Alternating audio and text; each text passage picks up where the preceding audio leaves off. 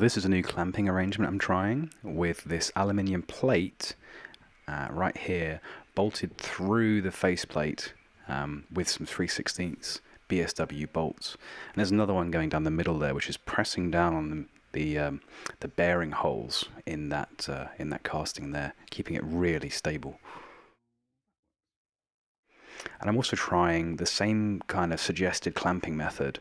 This one's actually from the Building Vertical Steam Engines books, but using some forked shaped pieces of aluminium bolted through.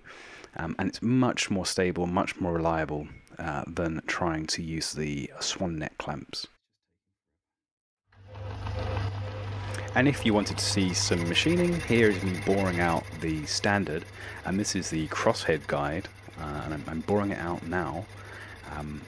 It's quite important there's a good finish on this part, so I'm using the automatic feed, so that's why I'm able to film this. I actually have got a tripod and a mic stand arriving soon, so there'll be a lot more stable engineering shots very soon. But as you can see, I've gone in halfway, I guess, and I'm backing it out again. I found that there was a real problem with the rigidity on this tool because I had so much stick out.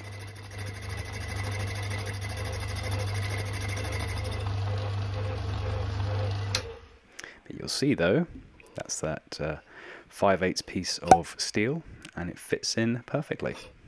There's no tapering of the hole. I'm really pleased.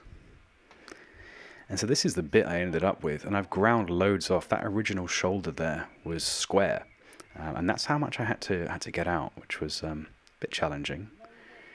I was really hoping that I could use these carbide tipped boring bars, but the diameter required to start boring them was larger than the finished diameter of the hole. So I think that's going to be a challenge to do the cylinder. But yeah, hopefully I can use them at some point in future.